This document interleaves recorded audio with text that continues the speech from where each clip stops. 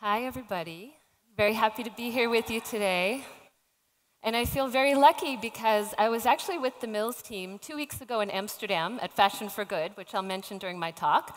Last week we were in London, and I was able to present at an event they did there, and this week we're in Hong Kong. So I said to Kering at lunchtime, where are we going next week? No, but kudos to the whole Mills team and to Hong Kong Polytechnic University and the rest of the partners. It's wonderful that you've created this space for dialogue at this intersection of fashion and technology and sustainability and innovation. And it's much needed, so I'm very happy to be speaking with you today. So I come from Kering, which is a global luxury group. We have a number of houses under the group, such as Gucci, Saint Laurent, Alexander McQueen, Bottega Veneta, Balenciaga, as well as jewelry and watch brands such as Pomellato, Dodo Keelan, Ulysse Nardin, etc. So I'm going to be talking with you today about our sustainable strategy and sustainable innovation. In particular, how are we supporting innovation in design, and how are we looking at how to actually redesign the whole apparel supply chain. So, where are we today? It can get depressing.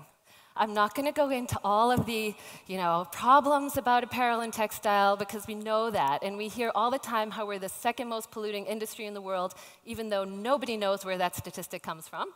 But there are obviously a lot of issues right now. We have seen the UN publish a report within the last year that we only have 12 years left before irreversible climate damage unless we change the way that we're doing things. And Edwin from HK Rita last week in London pointed out that that's only over 2,000 working days left, which is kind of scary. Or you might have seen that the IPBES put out a report last month that 1 million species, animal species, are going to be extinct over the next few decades unless we change what we're doing. So it can make you feel a bit pessimistic. But then you see all the innovations that people are working on, and then you say, hey, it's not so bad, I'm feeling okay, we're going to make it through. So I want to get a little poll. Who's feeling pessimistic overall? Thinks, let's go colonize Mars, we've passed the point of no return. Any pessimistic people out there? Optimistic? Wow, everybody's schizophrenic? I'm personally schizophrenic.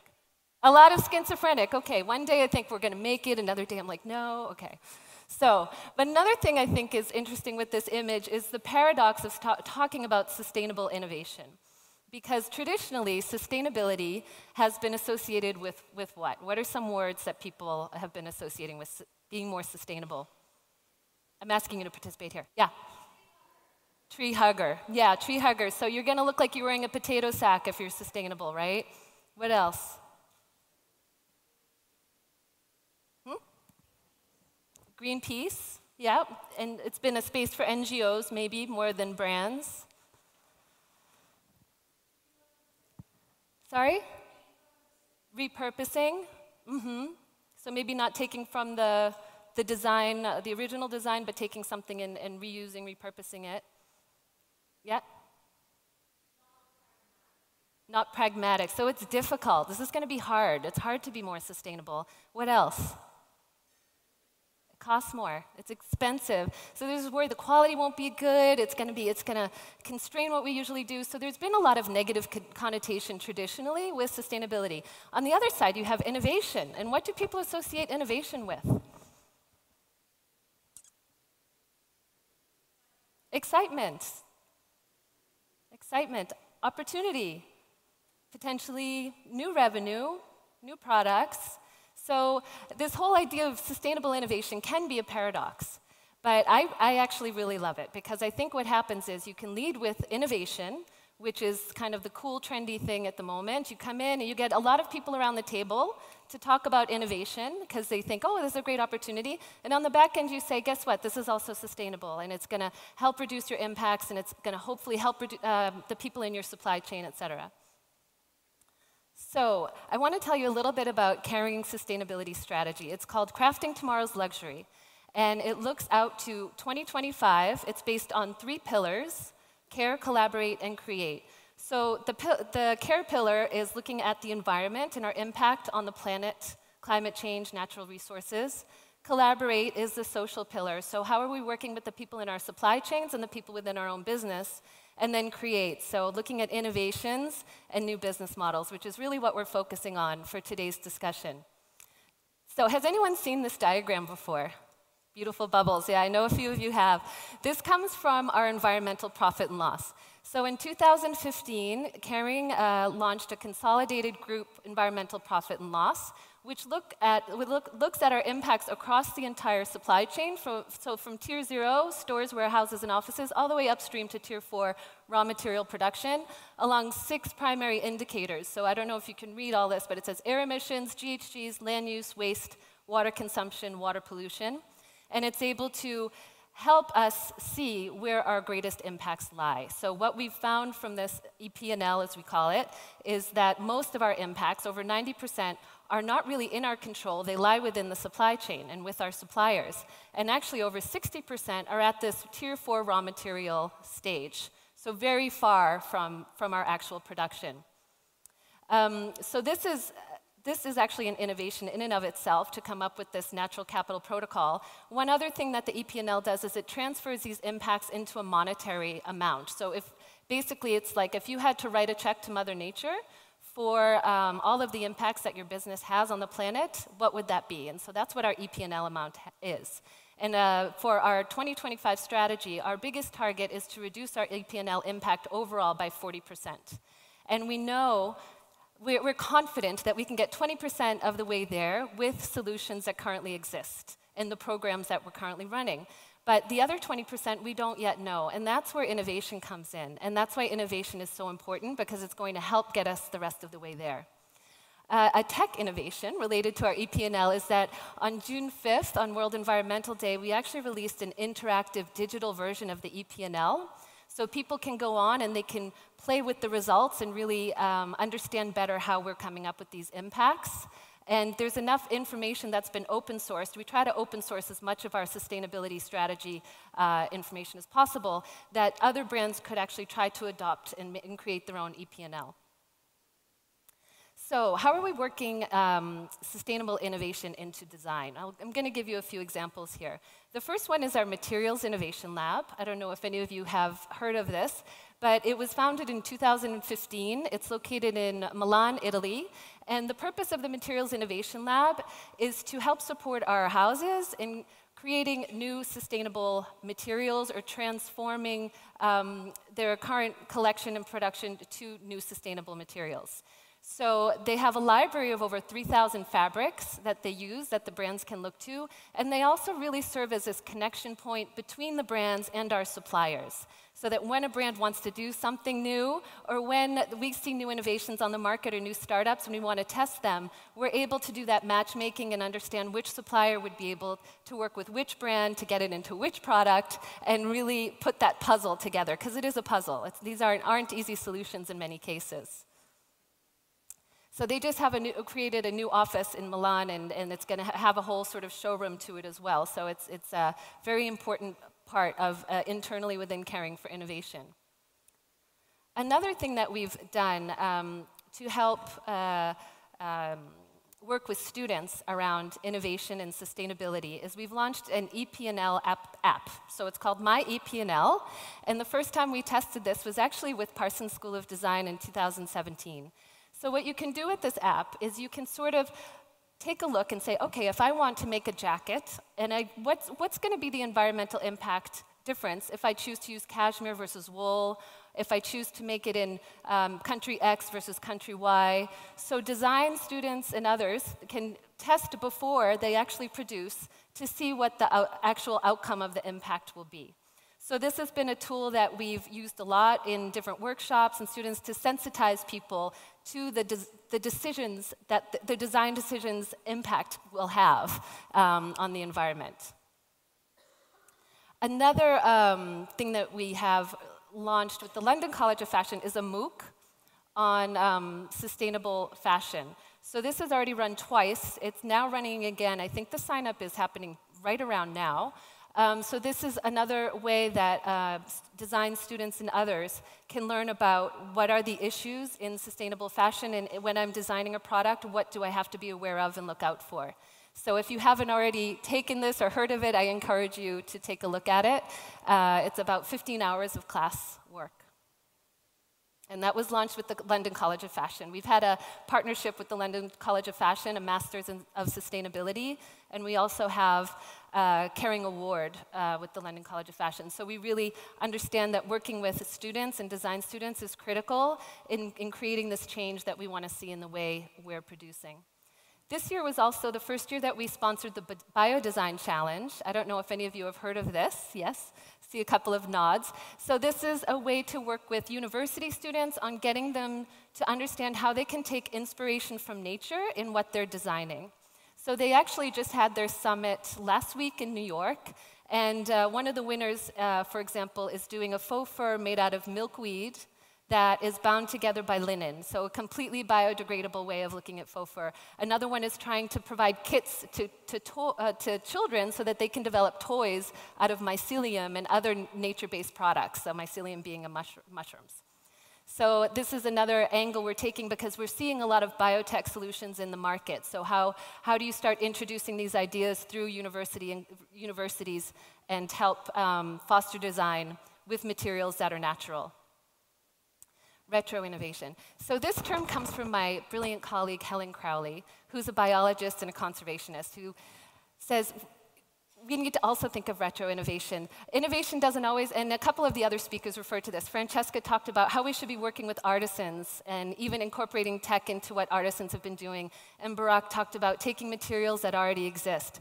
But we also have to look to our wonderful natural fibers that exist in the world, our cashmere, our silk. You know, we're seeing the impacts of climate change already with cashmere as it gets hotter in the environments where the cashmere herders are. The goats are not producing the undercoat, which is the finest part of the cashmere. So for a luxury brand, we have to make sure that we're getting that supply for years to come. So how do we work with these herders? Which we do. We have a program that helps support herders in making sure that they're conserving the land and not overgrazing and degrading the soil. With silk, we see that silk, and China being the biggest producer of silk, is very sensitive to pollution and so the silkworms. And so you're also not getting the best quality of silk anymore. So how can we work with organic silk producers, also obviously pesticides, how can we work with the organic silk producers and help ensure that we're getting the highest quality of silk? And so I'd like to encourage all the students here to also think about how can you innovate around our beautiful cashmere silk wool. You know, Patagonia innovated around wool. They made a fleece out of wool. Or I just saw a faux fur made out of organic cotton. How can you drive more performance in our natural fibers? I think it's really important because how many of you think you're wearing polyester today? Or know you're wearing polyester? I encourage you to look tonight because over 70% of the market right now is synthetic materials, and we have to return back to these natural fibers as well. Another way that we're looking at more at redesigning the apparel supply chain in general is by supporting startups. So this is a canal house in Amsterdam. This is the Fashion for Good initiative. Has anyone heard of Fashion for Good? Yeah, some hands. And the mill has a partnership with Fashion for Good as well, sort of an open door to support the startups that are part of this program. So Fashion for Good was founded in March of 2017 by C&A and C&A Foundation.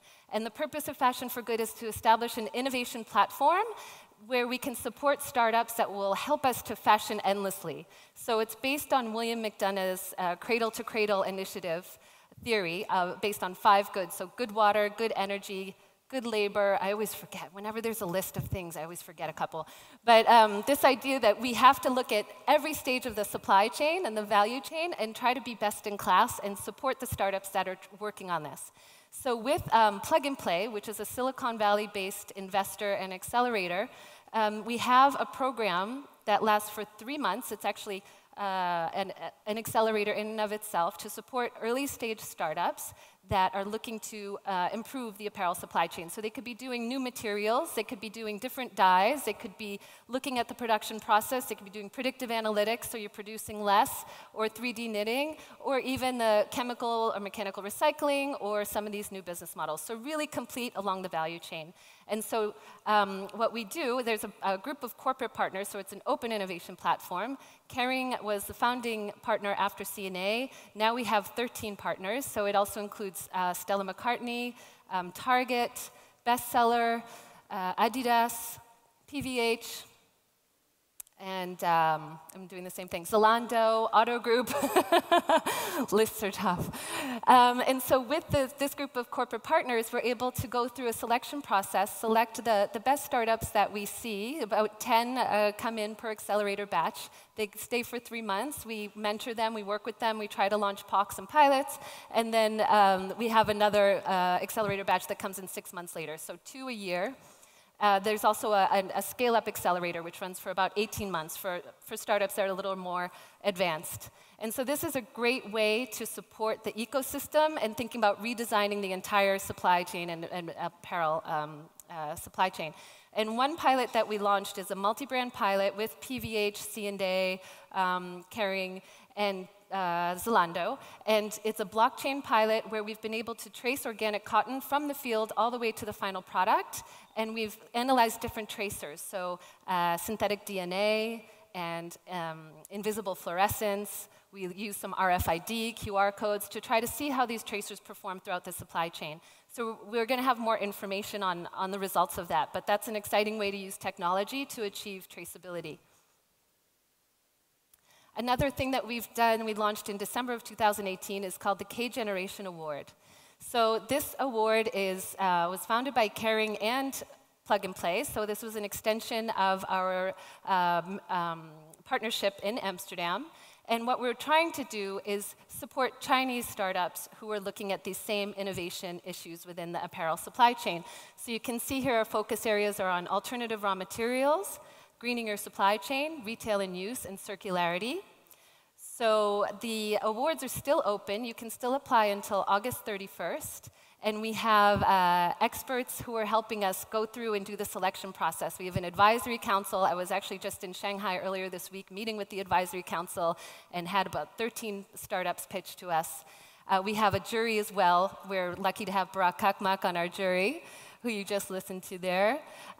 This is where you can find more information and apply. So I encourage you to let others know if you know people who could be interested in this award.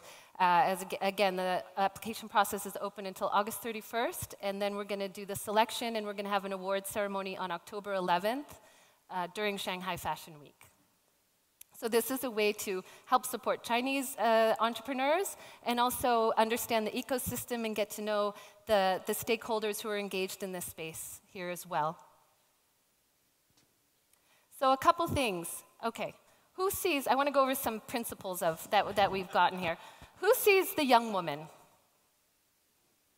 A lot of you. Who sees the old woman? Not as much. Who sees both? Okay, I'm going to help the people who can't see the old woman, because, all right, well, both. So here's the young woman. Here's her eye, here's her nose, her chin, her necklace, and her neck and her dress. Okay, the old woman, here's her eye. She has a pretty big nose. This is her mouth, and here's her chin. You guys get it? Yeah? Okay, so why am I showing this? I'm showing it because it's fun and people always like it, but also because when you're looking at these innovations, you have to be careful of what is the impact. You might think that this is really positive what you're doing, and so you're charging ahead, but there might be hidden impacts that you didn't plan or unintended consequences, so it's really important to think through what it is that you're doing and to think through what's going to happen when this scales. So I would encourage you to do that. For example, using different feedstocks. If you're using a feedstock for your innovation like corn, which is competing with agricultural land that could be used for food, what's going to happen when this scales? You know, so you really need to look at the whole picture. That's definitely something that we've learned. And there isn't a lot of impact data out there for a lot of these innovations, so you have to do a lot of the heavy lifting and work here. Another thing which is probably obvious but really, really true is you have to have some of these principles in mind, you know, being open-minded, of course, with innovation, collaborative. As I showed with the EP&L, a lot of our impacts lie outside of our control. They're with our supply chain, and so we have to collaborate with our supply chain partners.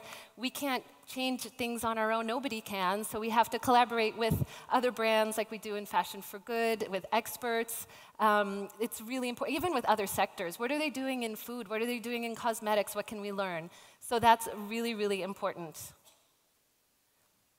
Another thing is that there are a number of challenges. This is still a relatively young space, this whole sustainable fashion innovation space. You know, 5 years ago, there were very few startups actually doing this.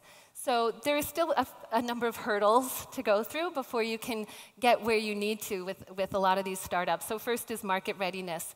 A lot of the startups out there, it's still early stage, right? The solutions aren't really ready to go to be at scale and just like be used. Maybe you can do a capsule or something small, but that's where we are now, and hopefully in 5 years, this will be, you know, not on the slide anymore. Quality. I also think a lot of the innovations that are out there, I'm out of time, okay. This is my last slide. But a lot of the innovations that are out there are combining biotech or, you know, chemistry and everything. So helping them understand the fashion world and the apparel world and what's needed in terms of standards and quality is very important, and that's a role that brands can play. Impact, I already mentioned, so being sure that you're achieving the impact that you want with these innovations, and scale up. A lot of the ideas are really good, but you really wonder, how is this ever going to be industrialized or commercialized? So as you're designing your solutions, try to think also, how would I scale this up? Can this really be something that could be used at an industrial scale? Get people on your teams who can help you with that, because it's really key. So I will leave you with this quote, optimistic quote, that the glass is not just half full or half empty, it's actually refillable. So with the 2,000 days we have left, let's all work really hard to keep filling up that glass and make sure that we're making the best impact possible for the planet. Thank you.